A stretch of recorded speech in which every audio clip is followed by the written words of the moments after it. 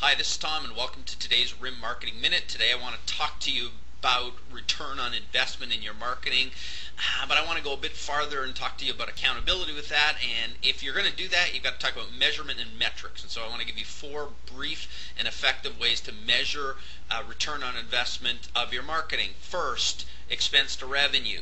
Expense to revenue is a fairly easy one to figure out. If I invest $1, what am I going to get in return? Well, we know in the RIM business that we get a nice long scale return on an investment.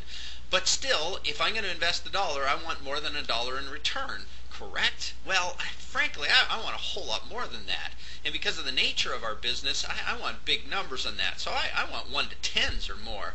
But keep remembering that we've got that long-term advantage so that we can sink more dollars into our marketing investment in order to generate that nice return on investment. So simply put, if you get a minimum box account, $50 a month, and it costs you $30 to get that lead, and you know that a 5-year contractual return on that is $3,000, man, I'll pay $30 all day long to get those leads, won't you? Second approach is percentage of leads accepted.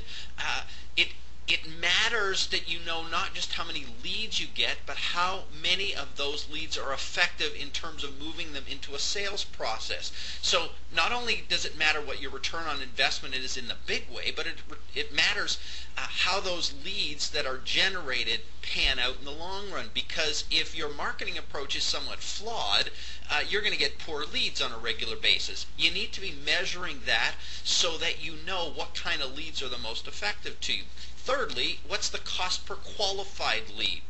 So if we figure out what the right kind of lead is, what's it cost us to get that lead on an ongoing and regular basis? And then ultimately, what's our gross response or cost per gross response?